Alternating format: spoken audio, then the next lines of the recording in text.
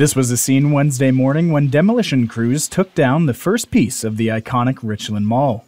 The redevelopment crews are clearing the way for what has been years in the making. This type of mall is just not going to survive in a community like this. But what these guys are proposing, it's really nice. Well, I've been waiting for this day because I'm excited to see it go down and have a new facility there.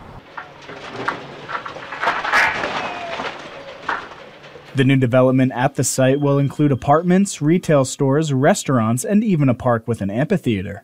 Sort of an economic win for the area, but it's also just creates space for gathering as a community and a vibrancy, which I think is amazing for our residents, and I think they're excited about. It was time. And so we're excited for anything that comes in here. It's going to be better than this. The demolition work is expected to take up to a year, and the reason for the long timeline is due to environmental factors that would have been aggravated by an implosion here. Instead, crews will have to take each section down piece by piece. I just sort of tell people, be patient, it's going to go down for a year, but then we're really using this year time to fine-tune a couple things. Both Southeastern Development, the developer, is sort of fine-tuning their plans, especially for phase one, to bring them to the city in the next 6 months or so. To stay up to date with this story and more, make sure you subscribe to our WACH YouTube page. Be sure to like, comment, subscribe, and click that notification bell so you never miss an update.